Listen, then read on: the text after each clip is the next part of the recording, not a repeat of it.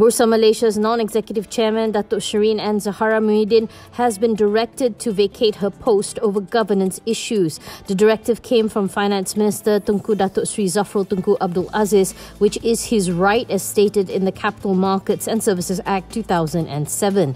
Shireen had been appointed to the post on March 1st last year, replacing Tan Sri Amir Sham A. Aziz. She had also been made Public Interest Director. When contacted by theedgemarkets.com, the Securities Commission confirmed the Finance Minister's decision to revoke Shireen's appointment after consultation with the SC. The SC said that the consultation in this instance revolved around governance issues and the current Bursa chairman's fit and properness in the role.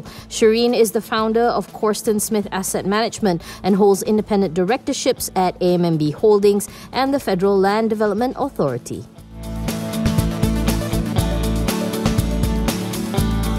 Securities Commission Chairman Datuk Syed Zaid Alba says that Bursa Malaysia will provide main market listed companies temporary relief from the PN17 classification to give them more time to get their houses in order. This move comes as a result of disruptions from COVID-19. Syed Zaid said a similar relief will be extended to GN3 companies that are listed on the ACE market. Speaking to reporters at a virtual press conference, Syed Zaid said that the period of this PN17 relaxation will be effective from April 17th until June 30th, subject to certain criteria. Noting that extraordinary times call for extraordinary measures, he says the SC is deploying a wide range of regulatory tools to support the market and its participants.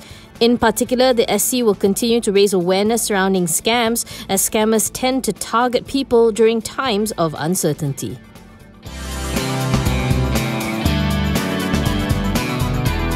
The Securities Commission has further liberalised the short-selling and market-making framework to increase the country's market efficiency. In its 2019 annual report released today, the SC said it was because market makers continued to be key in promoting liquidity and depth. SC says the liberalisation serves to expand the pool of market makers to include standalone foreign corporations to market-made products on Bursa Malaysia. In addition, there will be an expanded range of approved securities for short selling to boost the liquidity of small and mid-cap shares. The capital market regulator also revealed that the country's enhanced IPO framework is targeted to be rolled out in 2020. The aim of the framework is to reinforce the shared responsibilities between the SC and approved principal advisors, with a firm focus on enabling investors to make informed decisions.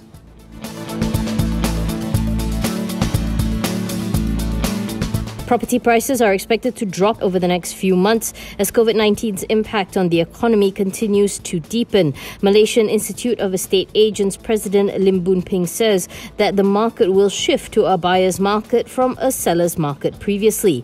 As such, prices could at best decline 10%. However, Lim says despite the implementation of the Movement Control Order, which has curbed in-person property viewings, there have been property deals that have been closed sight unseen. Lim adds that real estate agents in Malaysia should learn to use technology to enhance their services post both the MCO and COVID-19.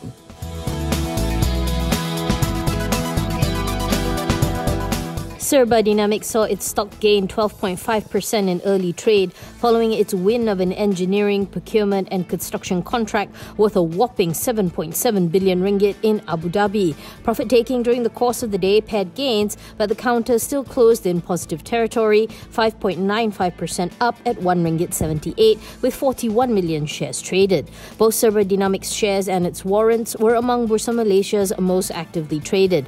To recap, yesterday Serba Dynamic announced to the bourse that its unit had accepted a letter of award from US-based Block 7 Investments for the 4-year project set to commence on May 14th. It is expected to contribute positively to the group's financials for FY20.